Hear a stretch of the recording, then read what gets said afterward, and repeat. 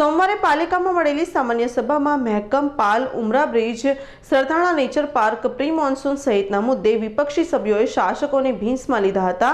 2 વર્ષથી લટકેલા પાલ ઉમરા બ્રિજ શાસકોના જ આંતરિક વિખવાદના કારણે અટવાયો હોવાનો કોંગી નગરસેવક શૈલેષ રાયકાએ આરોપ મૂક્યો હતો, જેના જવાબમાં સ્થાયી સમિતિ ચેરમેને આંતરિક વિખવાદ સાબિત થાય તો રાજીનામું આપવાની તૈયારી બતાવતા સદનમાં સન્નાટો છવાઈ જવા પામ્યો હતો। સુરત મહાનગરપાલિકાની સોમવારના રોજ સામાન્ય સભા મળી હતી। ખાસ કરીને બોર્ડમાં મહેકમના કામમાં ભાજપની મળેલી સંકલન બેઠકમાં સુધારો મૂકવાનું નક્કી થયું હતું, જે બોર્ડમાં પદાધિકારીઓ વચ્ચે સંકલનના અભાવે મૂકવામાં ન આવતા શાસક પક્ષના સભ્યોમાં જ ગણગણાટ જોવા મળ્યો હતો। સરથાણા ઝૂમાં પ્રાણીને અપાતા ખોરાકની ચોરી થઈ રહી હોવાનો સંગીન આરોપ દિનેશ કાછડિયાએ મુકાતા માહોલ ગરમાયો હતો। મેયરે તેમને પુરાવા વગર ગમે તેમ વાતો નહીં કરવાનું જણાવી બેસાડી દીધા હતા। બોર્ડમાં ઝૂ બહાર લક્ઝરી બસના પાર્કિંગ હટાવવા પણ ઉગ્ર રજૂઆત કરવામાં આવી હતી। કતારગામમાં 2 વર્ષથી ધૂળ ખાતા હેલ્થ ક્લબને શરૂ કરવા માંગણી કરાઈ હતી। નવા વરાછા ઝોનના મહેકમ માટે સેન્ટ્રલ ઝોનમાંથી 700 કર્મચારીઓને હટાવવાની તૈયારી છે, જેને લઈ બોર્ડમાં શાસકોમાં જ ગણગણાટ હતો। મેયરે જણાવ્યું હતું કે દરેક વિભાગની જરૂરિયાત મુજબ મહેકમ હોય છે। ભાજપના શંકર ચેવલીએ વિરોધ કરતા કહ્યું હતું કે જેણે આ મહેકમ તૈયાર કર્યો છે તે સેન્ટ્રલ ઝોનની જમીની હકીકતથી વાકેફ નથી। આ મુદ્દે વિચાર થવો જોઈએ, જેને સ્થાયી ચેરમેને પણ સમર્થન આપ્યું હતું। ભાજપના શંકર ચેવલી બોર્ડમાં કોંગ્રેસની નગરસેવિકા જ્યોતિ સોજિત્રા ચર્ચામાં ભાગ લેવા ઉભા થતા તેમણે વારંવાર ટિપ્પણી કરી હતી, જેને લઈ જ્યોતિબેન ભડકતા શંકર ચેવલીએ કહ્યું હતું કે તમારે સદનમાં બેસવાનો અધિકાર નથી, ઘરે જઈને છોકરા રમાડો, તમને રિટાયર્ડ કરવાની જરૂર છે। મામલો જેમ તેમ થાળે પડ્યા બાદ બીજી વાર ફરી શંકર ચેવલીએ ફરી કોમેન્ટ કરતા મામલો ગરમાયો હતો અને આખરે તેમણે સદન છોડીને જવાની ફરજ પડી હતી। મોટા વરાછા રિવરવ્યુ હાઇટ્સ પાસે તાપીની અંદર પુરાણ કરી બિલ્ડરોને ફાયદો કરાવવા રોડ બનાવાયો હોવાનો આરોપ જ્યોતિ સોજિત્રાએ કર્યો હતો। વિપક્ષી નેતા પપન તોગડિયાએ જણાવ્યું હતું કે તાપીના કિનારાથી 35 મીટર દૂર રેસિડેન્સ કોમર્શિયલ બનતા હોય છે, પરંતુ રોડના કારણે તાપીનો વહેણ અટકી ગયો છે। ભારે વરસાદ પડે તો મોટી હોનારત સર્જાશે। Bureau report, Surat. સુરત જિલ્લાના વિવિધ સ્થળોએ અદ્યતન ફાયર સ્ટેશનો ઉભા કરવાની માંગ સાથે સુરત જિલ્લા પંચાયતના સભ્ય અને સહકારી આગેવાન દર્શન નાયકે કલેક્ટર અને જિલ્લા વિકાસ અધિકારીને આવેદનપત્ર આપી રજૂઆત કરી છે।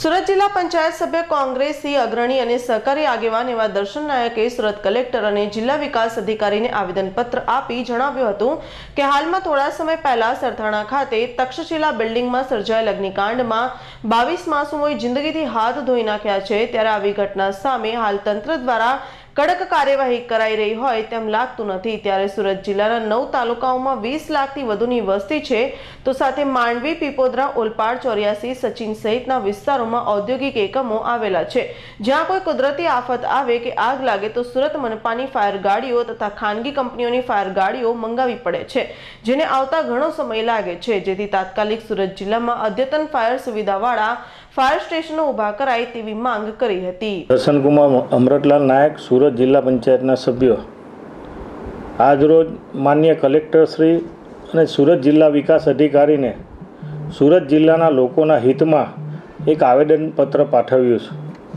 આ આવેદનપત્રમાં ખાસ કરીને સુરત જિલ્લાની જે લગભગ 20 લાખથી વધુ વસ્તી આજે 9 તાલુકાઓમાં જોવા મળે છે, પરંતુ જે ડિઝાસ્ટર મેનેજમેન્ટની વાતો કરવામાં આવે છે અને આકસ્મિક જ્યારે કોઈ ઘટના બનતી હોય ત્યારે સુરત જિલ્લામાં કોઈપણ જગ્યાએ જે ફાયર સ્ટેશન એવું અદ્યતન સુવિધાયુક્ત અને સ્ટાફ સાથેનું કોઈપણ જગ્યાએ જોવા મળતું નથી।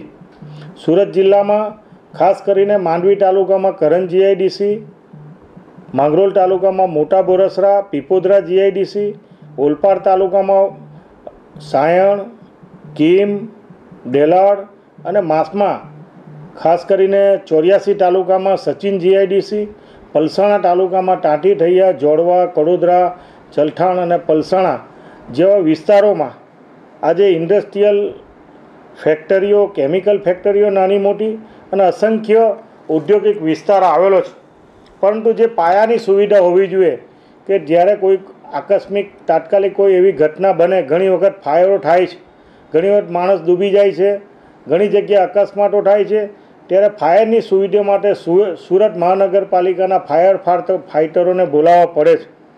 આ અનુસંધાનમાં મેં જિલ્લા પંચાયતની સામાન્ય સભામાં પણ 2017માં પ્રશ્ન પૂછેલો કે સરકારશ્રીમાં કોઈ દરખાસ્ત મોકલવામાં આવી છે, જિલ્લા પંચાયત કોઈ જગ્યા ફાળવવા માગે છે, પરંતુ એ પ્રકારની કોઈપણ પ્રકારની કાર્યવાહી કરી નથી.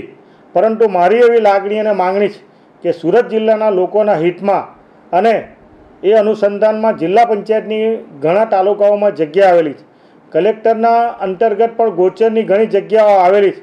આ બંને અધિકારીને વિનંતી કરી છે કે તાત્કાલિક અસરથી આ જગ્યાઓ માટે આપ મનોમંથન કરો અને સરકારશ્રી પાસે ગ્રાન્ટ માગો, અને જો ગ્રાન્ટની શક્યતા ઓછી હોય તો સુરતના ઔદ્યોગિક વિસ્તારમાં આવેલી જીઆઈડીસીમાંથી નાના મોટા ઉદ્યોગપતિઓને પીપીપીના ધોરણે એમને પણ સાથે રાખીને એક સારામાં સારું અદ્યતનિક ફાયર સ્ટેશન બને, અને લોકોના હિતમાં જ્યારે કોઈ આવી આકસ્મિક ઘટના બનતી હોય તો લોકોને એમાંથી ઓછી એનાથી નુકસાની કેઝ્યુઅલિટી વેઠવી પડે.